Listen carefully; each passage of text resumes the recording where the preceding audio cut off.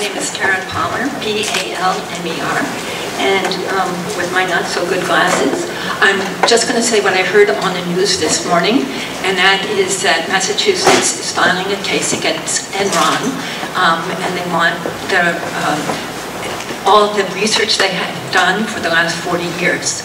And as a spoiler,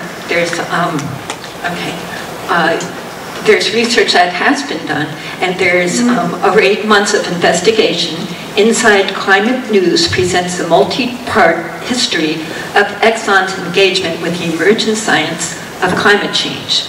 The story spans 4 decades and is based on primary sources, including internal company files dating to the 1970s, interviews with former company employees, and other evidence, much of which is being published on this website, and I have the website at the top of the page. It says here, it describes how Exxon conducted cutting-edge climate research decades ago, and then, without revealing all that it had learned, worked at the forefront of climate denial, manufacturing doubt about the scientific consensus of its own scientists, their own scientists had confirmed.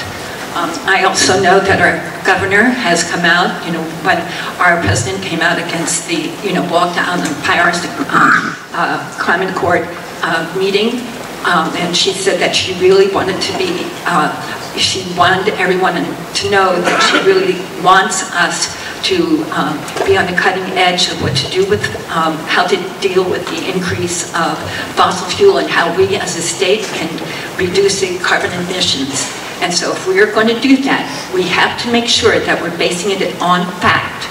And so I'll give you this also too. There are other articles that I have here included that has to do with the impact on water on coastal lines.